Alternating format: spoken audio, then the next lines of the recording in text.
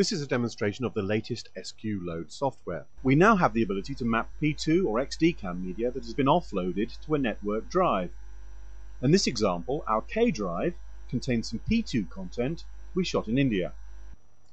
By pressing Mount Device, we can now see all of the clips on that particular drive.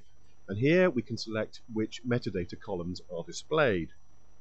Now here's the first really exciting new feature. We can select a clip and actually preview the video.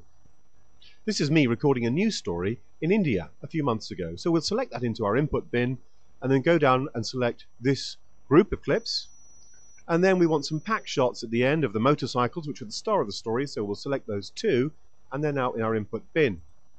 We can use another new feature to reorder the clips. So if we want those shots to come in first, they're now ready to go. Now we can use this checkbox to decide whether we want the clips to come in as individual items or a long sequence joined together.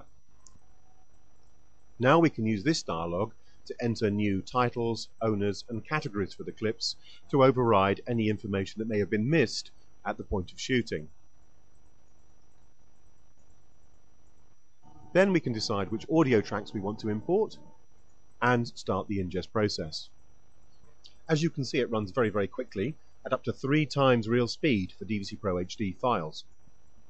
This process will run throughout our selections, and of course we can go directly to a Quantel or Final Cut Pro editor and start work immediately.